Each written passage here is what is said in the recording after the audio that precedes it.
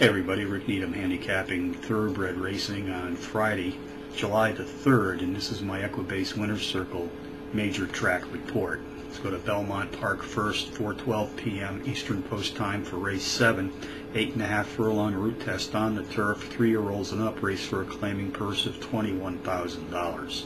Contenders number 6, Optimer, number 9, Western Deed, number 7, Greg Got Even, and number 10, Personal Good. Number 3, Optimer, an Argentinian-bred entry, takes a big class drop of 20 units this afternoon, has turned in power runs in each of his last 5 starts, hitting the board in 4 of those adventures. Number 9, Western Deed, a 5-to-1 shot, has produced a pair of power runs in his last 3. I also note that his trainer, Dom Chetliana, was adding blinkers for the first time today. It's noticed on numerous occasions in the past, this subtle equipment change often produces noticeable speed boosts in their first applications. Race 7 summary, number 6, Optimer, tops my contenders list, which also includes number 9, Western Deed, number 7, Greg Got Even, and number 10, Personal Good. 6, 9, 7, 10 in the 7th from Belmont Park.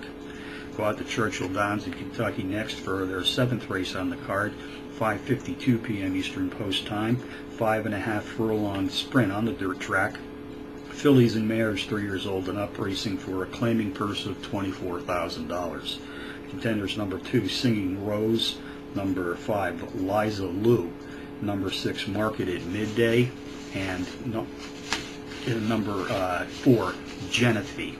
Number 2, Singing Rose, qualifies as a Trackmaster Plus Power Pony, is both the speed and pace profile leader in this claiming field, sprinting at or about today's distance of 5.5 furlongs on the dirt, has hit the board in 5 straight, winning twice in this recent streak of racing consistency. Jockey Robbie Alvarado and trainer Jerry Smith Jr. send her to the post this afternoon. They've hit the board with 56% of their entries saddled as 18 to date.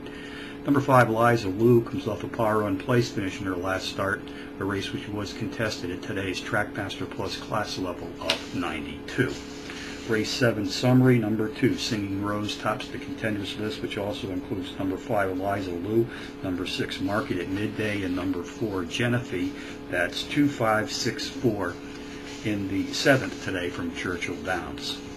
Finally, we go out west to Southern California's Hollywood Park for their Race 7 feature, 9:56 p.m. Pacific Post Time. This is the Flawlessly Stakes. It's a mile test on the turf track. 3-year-old fillies race for a stakes purse of $100,000. Contenders number 4, Strawberry Tart, number 10, Starlarks, number 11, Eloquently, and number 3, Jahan.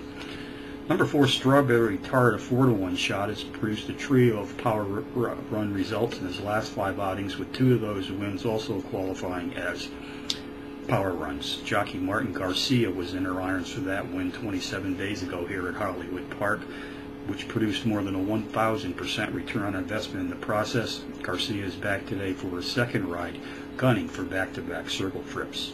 Number 10, Starlarks, an Irish-bred entry, 5-to-1 in the morning line, has hit the board in power run fashion each of his last 3, including a power run win in her last outing.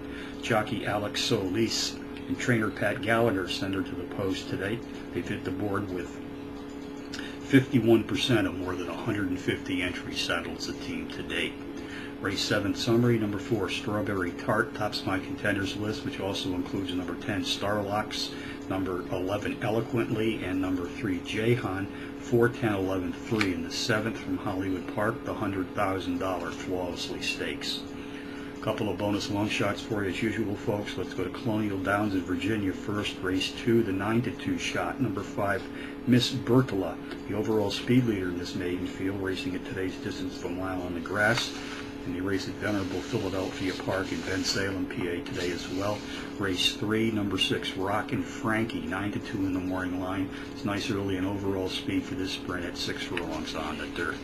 So from Belmont Park, Churchill Downs, and Hollywood Park on a Friday afternoon/evening, Rick Needham for the Equibase Winner's Circle Major Track Report, reminding you as always to please bet with your head, not over.